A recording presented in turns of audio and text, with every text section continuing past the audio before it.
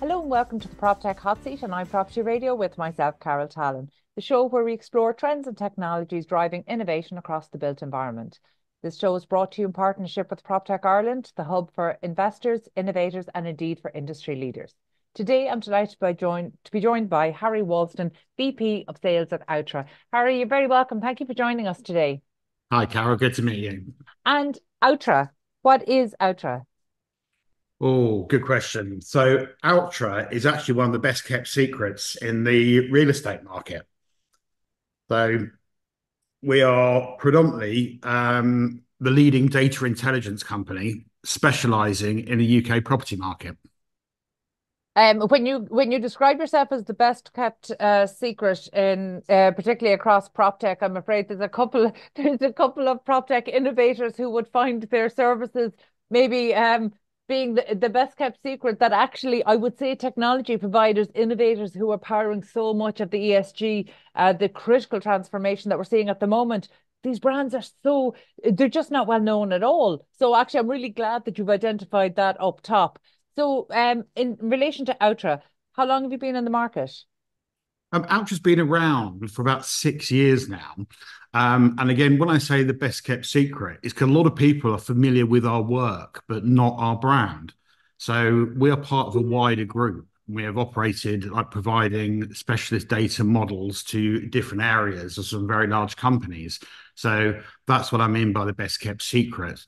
But if Yeah. you go in and like kind of look under the hood of Outra, and you actually take a look at our founders and our leadership team, these are some of the most influential people in property. So, just to give you an example, Carol, Giles Mackey, our founder, he founded HomeTrack, and HomeTrack was then scaled and sold to Zoopla for 100 million. Other advisors on the board, we've got Dominic Grace, who was a leadership at Savills for 35 years. Another example, Tom Nicholson. Tom Nicholson has headed up some of the major house builders in the UK, including Crest Nicholson.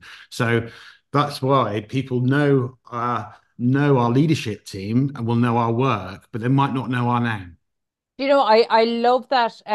We don't talk enough maybe about the founders and the influence that comes in. And one thing we saw, like going back, maybe back to 2016, 2017, when tech innovators were coming in without real estate or construction domain knowledge, they were struggling, they were falling flat. And, in some cases, they were solving problems that, yes, were problems, but they weren't priority problems. They weren't the problems that the industry had the margins to resource. Whereas actually, when you get that beautiful combination of technology and real estate and construction coming together, that's a huge amount of domain knowledge and technical expertise. That is quite a winning combination, and we've seen that time and time again. And again, when you're coming, maybe not as the first time founder, particularly in technology, that just brings so many benefits that people maybe don't understand. So let's talk a little bit about the types of sectors that you're servicing at the moment, and then we'll get into maybe some of these specialist data models. What is it that you're collecting? What are the insights that you're generating? Yeah, absolutely. So, as you'd expect with a property orientated business, our kind of key verticals are, I suppose, the most well known. So, we're working with the house builders, so the major house builders. We're working with the estate agents, property investment businesses, and build to rent as well. Build to rent is really on a growth curve within the UK market, and that is key and a really good sector that's starting to get really smart with data usage. Now, there are other verticals who kind of benefit from what we do, which is probably outside of this conversation. So we had a lot of interest from insurance companies, utility companies, digital retail, because the type of data that we produce and the predictions is actually relevant to a plethora of different industries. But we'll stick to the main ones for this conversation, Carol. Very good. And look, I want to get into the types of data now, but actually, it's very rare that we meet technology companies that are serving both, say, construction and home builders, as well as the kind of retail arm, like a state agency and property investment companies. So let's take the home builders for a moment, because obviously in the UK, you have a similar situation like we have in Ireland at the moment. The single largest problem we have is lack of supply, and and how to speed up supply. And there's a huge amount happening in terms of offsite and other modern methods of construction, but we're just not getting there fast enough at all. It's the demand that we refer to for so many years as pent up demand doesn't seem to be being addressed at any level. So talk to me about what particularly you're doing for house builders and how that can impact the delivery of new homes. Yeah. So, as you rightly said, house building is such a hot topic. I mean, it's, in the news week in, week out, and certainly no one has discovered a magic wand for either the construction or the funding of construction yet. So the way that we are helping the house builders is in a number of different ways. So because we have so much data down to the household level within the UK and can create models, use the machine learning over the top of that, we can identify to the house builders where there's a deficit. So we can tell the builders what to build, where to build, and who can afford it. So instead of your standard planning, if we know that there is a shortage of 3-bedroom house and there's a higher area of affordability, that's going to influence what they will build. Now, the other way we then help them is that with our data models, we identify who is going to be looking to buy a house within that area who meets the affordability.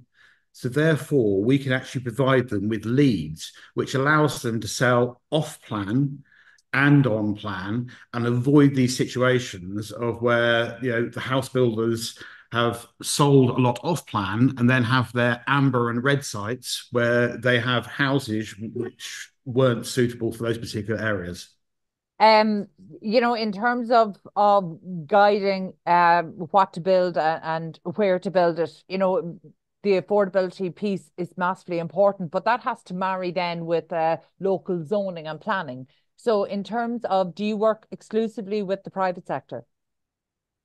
Not exclusively with the private sector, but that's certainly where a lot of our demand has spiked in the last 6 months. So are you able to track, say, in terms of your data showing, because one thing we've seen, I don't know if it's the same across the UK, but certainly in Ireland, we saw that maybe our population stats in terms of the national statistics that the government was using was well behind the curve. Our expectations, everything was forecast maybe on the low side, and it meant that we were planning public services, including the zoning of land and what new homes would be required, to a much lower level, and maybe we weren't as accurate as to where where certain types or typologies of housing should be and within what budget range. And this is quite frustrating for the industry because the industry tends to have better information, better market intelligence and data than sometimes the state does. Or maybe it's not better, maybe it's just more current, and that the state policy just takes a longer time. So are you running into issues, or are your home builder clients running into issues where they have good, reliable, credible, robust data telling them what is needed in an area and at what price point that needs to be delivered? So that kind of dictates the typology of housing or apartments or whatever it is. But does that fit in with local zoning, the planning that local authorities are willing to give? So, to be honest, I wouldn't want to speak on behalf of the house builders themselves. We are just kind of providing them with the intelligence, and those are the conversations that they would be leading. What I can say to you is where we are working in the kind of public sector is due to the intelligence and the data we have. This is a really kind of good example of different usage, Carol. Once you've got these insights household level, we are working with people like the vulnerability index. So actually providing details on households whose affordability is tracking the other way. So we are identifying households who are at risk of falling into fuel poverty or potentially could be defaulting on their mortgage in the next 6 months. So this type of intelligence is kind of critical to the public sector for social aspects. So I know it didn't directly answer your question, but I think that kind of gives you the type of usages outside house builders, estate agents, because we have the depth and breadth of information. Yeah, and actually, no, I think that's very relevant because, again, while, my focus may be primarily on zoning and where home builders are likely to get their planning, the reality is that that should be based on a housing need. So actually, it's reassuring that the local authorities are taking in this kind of information. So as long as they're using, and I'm sure we both had the experience of understanding when a lot of information, good, credible, robust information is made available and is not used. And that has been a real problem within this industry. So maybe you'd have a different perspective on that. But let's shift over to the real estate side and whether it's across estate agencies or property investment companies. What's the kind of data that's driving decisions right now? Great question. So I'm going to rewind a little bit and talk to you about the type of data that we use, because again, data gets thrown around a lot. So if I could go under the hood a little bit and tell you what the data is and then how we use it, then that will give you the indication of what we're actually producing to help these businesses. Perfect. So um, Outra, we combine over 300 different data sources and we bring it in. So on every household, we have approximately 2,300 data points. And those data points is everything from the thickness of the walls to the when the boiler was last serviced, the energy rating, everything you can think of. And then we layer in like the demographic data. So the affordability. So what's the kind of average income of the house, age of children, digital preferences. So this is the type of data that we do. Over the top of that, we then layer in the machine learning and the algorithms, and that allows us to predict behavior. So when we talk about the estate agent side, we produce a number of different data points for them, but predominantly we are identifying people who they want in their portfolio. So if they specialize in exclusive three-bedroom flats in certain areas of Manchester, we can provide them with people who, before they even know it themselves, are likely to want to sell their property within the next 6 months. So instead of having to fight for what is coming on the market with their competitors, they can start being proactive, be hyper targeted with marketing, and get ahead of the curve. So if you know who is going to list their property within your region, that you could actually target them down to the individual household level, that's absolute gold dust. That's really powerful. In fact, frequently we have conversations around the future of property listings portals. What is the future? How will people find properties? Particularly in terms of some of the prop tech that's available now.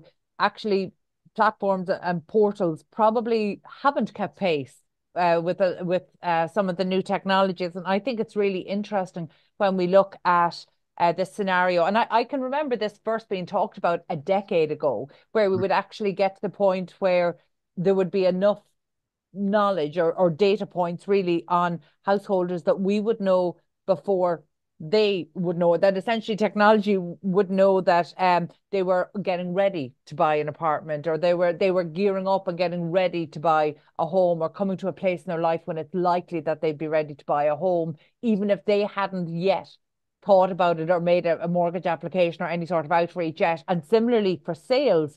So can you break this down even more for me? Because I think this is a really interesting thing to see. Okay, we talked about it for a decade. So are we actually there yet? Like with the level of predictability and accuracy, are we able to predict when to a household level when people are likely to be thinking of listing their home? Absolutely, absolutely. So our predictions that we provide, and again, we provide them for individual estate agency up to the largest players out there in the market. We depending on the area, the accuracy can be 1 in 4 to 1 in 6, which is an incredibly high ratio when you think of the investment that the real estate make in marketing and blanket marketing. And remember that this market is still quite traditional with some of the marketing techniques. So the more traditional direct mail marketing, or spot laminated brochures, your local advertising, all this type of thing. to actually, instead of blanket marketing, 5, 10,000 properties, to actually go and target 700, 1,000 properties, knowing that 1 in 4, 1 in 5 of those is actually going to move. And then you do the maths of the percentage that the estate agent makes on each of those properties, you start getting to some big numbers. And I know, kind of work in this area, this particular market of estate agency have been late adopters with certain areas of technology. And some of the work that I have done in previous lives within retail has been the opposite end of the scale.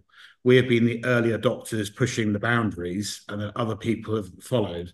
But now I see there's been a considerable acceleration within the real estate market, which has been driven because there's demand and a need. COVID drove a lot of digital change as well, and also there's been a lot of consolidation in this market.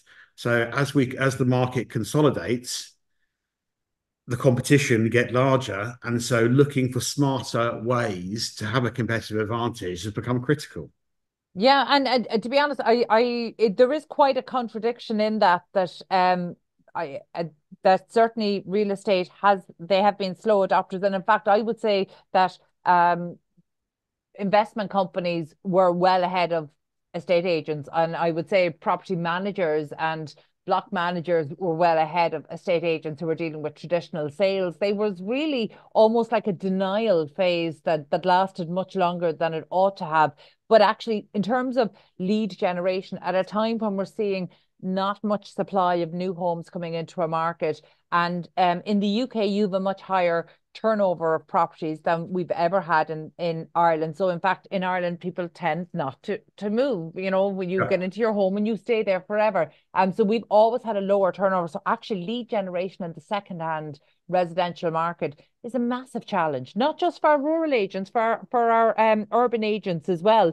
So actually and I know that agents listening in here today, that's what they're going to be interested in. So maybe talk a little more about how estate agents in a local area. I mean, is this, in terms of the cost of this, is this cost prohibitive for a small agency that only has 6 estate agents in a town, not in a big city? Not at all. Not at Yeah. all. We are,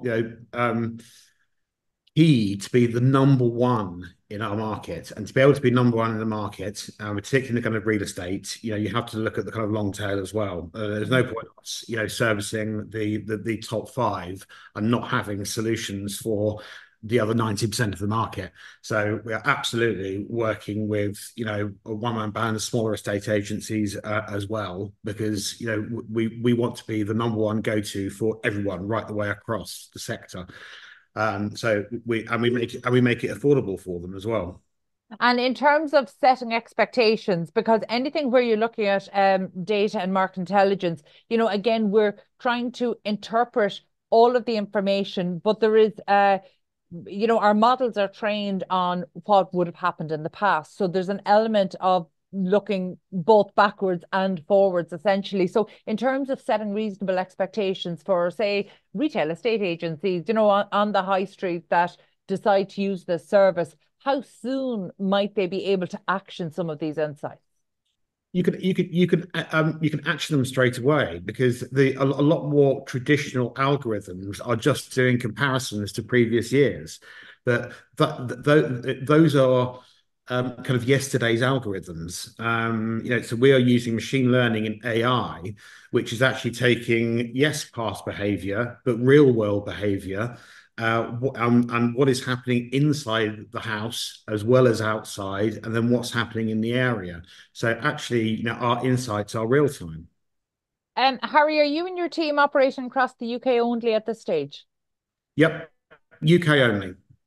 Okay, so in terms of the work you're doing, particularly with the property investment companies, I would imagine then you are privy to spotting trends before they're reported in the marketplace. And you touched on there the built rent, but what kind of trends are you seeing emerge through the data, that might give us some indication of the marketplace over the next 12 months? Well, I'm not going to give these trends away on this podcast, Carol. But we actually did an event. We did an event a couple months ago where we actually laid out all our predictions we made last year and made new predictions for this year. Now the recording's available online, so people can pick it up from the LinkedIn. And we're also going to be producing the annual report, which is going to be available to everyone. So we have got those predictions, but I think you can either go We online. have to dig for them. You have to dig for them. Yeah, yeah. Okay. My marketing team will thank me for that. Well, tell me, what was your hit rate in terms of the predictions from last year? Your success rate? Yeah. No, pretty good. And the other thing is that some of the predictions, yes, we're utilizing our data, but also it was some of the predictions made by our board members and owners. So these are people who've been in the industry for years, and they are giving their opinions. So one of the lovely things about that event is, yes, we had predictions based on our data, but we had a live panel both with Outra people and other industry experts giving their individual opinions based on their different areas of the market. So it was a really good event, and yeah, we'll have to wait till next year to see how good our predictions were. Very good. And I suppose finally, what's in store? I mean, you talked about Outra being in the marketplace now for 6 years, which in almost any other business would be quite new. You'd still be in scaling stage, but actually in the technology business, that makes you one of the more established and one of the longer established prop tech providers. So what's next for Outra over the next year or two? Great question. So the what next for Outra is a lot of the work we've been doing and all the models we have productized. So we've now made them available to the whole market. So we brought those to market towards the end of last year, and we've got new products which are being released month on month. So the big two areas of growth that I have seen, one we've touched on, which is the house builders starting to get really smart in their data usage. And as we see, whichever government is going to lead us in the UK, new housing is going to be top of the agenda. So I see that trend and that demand for Outra see an increase. The other area where we've launched a new product and we're seeing a huge amount of growth is the build to rent. So on the build to rent side, that is actually combining a number of different areas within the market, from the builders to the renters to the property investment. And we've built a tool which allows the build to rent organizations to manage their own portfolios, but to compare it against other people's portfolios and to look at live trends within pricing to make sure the pricing in the right area, and then also link through to planning to see what's coming up in planning. So if I had to put my £10 down, or £20, £10 each way, I'll be going for the increase in house builders and the BTR sector over the next 12 months. Interesting. And finally, Harry, just if people are curious and they want to know more based on the videos you mentioned earlier and maybe some of the predictions for the UK market over the next year or two, where can they find that information? Either from our website, so www.outra.co.uk, or Outra on LinkedIn, or look me up, connect with me, come and have a conversation. Super. That's great. Listen, that's all we've time for today, but thank you so much and best of luck to yourself and the Outra team. And we look forward to seeing how this progresses. And that's all we've time for today. My thanks to Harry Walston, VP of Sales at Outra. My thanks, as always, to producer Katie Tallon and to the audio team at Hear Me Roar Media. Before we go, special word of thanks to our sponsor, Proptech Ireland, for supporting the podcast and making these conversations possible. And finally, thank you indeed for tuning in. We'll catch you on the next episode of the Proptech Hot Seat. In the meantime, please be sure to check out all of the other Irish and international real estate and construction shows here on iPropertyRadio.com.